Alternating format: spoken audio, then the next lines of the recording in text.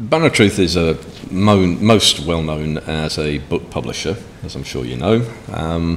But we also produce a monthly magazine, and we also organise a number of conferences in different parts of the world. So I've already mentioned the Australian conference here.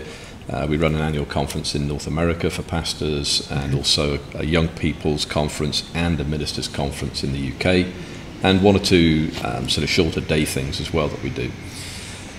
So we started back in the 50s. The first thing that was ever done by the Banner of Truth was actually a magazine. Okay.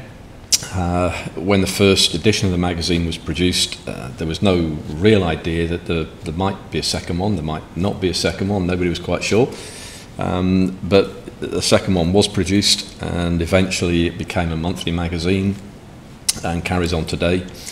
And then shortly after the magazine was produced, the book publishing began. Mm-hmm. So it's the late 1950s, and a number of people became aware that there were books that had been out of print for many years, but were valuable books and really spoke into the issues of the day, and the church scene that there was in, particularly at that time, of course, it was in Britain, it started in Britain, and the church scene that existed in Britain in the late 50s and then on into the 60s. And so that's where we started really reprinting things from days gone by.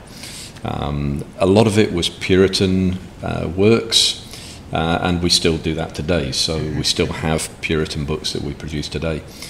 And they're books which we believe have a life. They're not something which is just good for today. We believe they're good for years to come as well.